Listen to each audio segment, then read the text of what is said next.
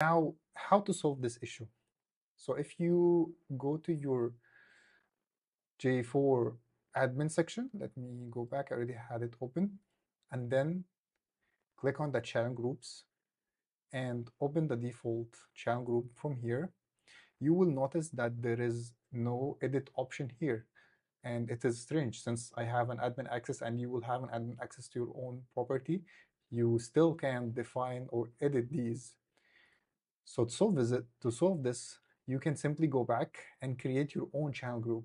So I have already done this here, but let me show you how this would look like. Once you click on create channel group, you will have everything that you already have in the default channel group over here. And the only difference is that you can delete some if you like. So if you click here, you can remove or copy actually to create new.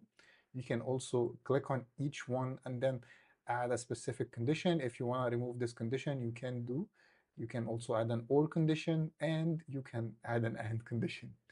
So yeah, pretty much flexible. You can define your own naming convention if you're using a custom naming convention for source medium or any other parameter that is supported by Google. You can use it in here as a condition, any one of these. So to give you a quick example, I have already created this test workspace, test channel group, and then in the affiliate section, I have added this additional parameter. So it was originally default channel group set to affiliates.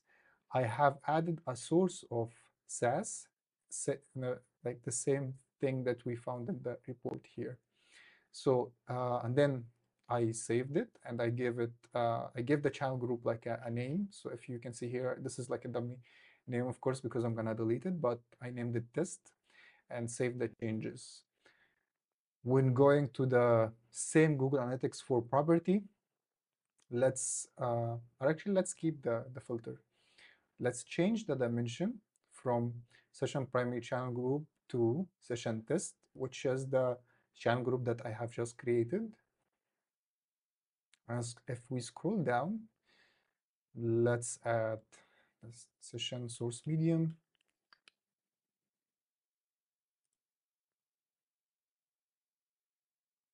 And as you can see now, the affiliates the SaaS affiliates are now grouped under the affiliate channel group. And you might already guess that this applies retroactively on the data. If you make any changes to how the data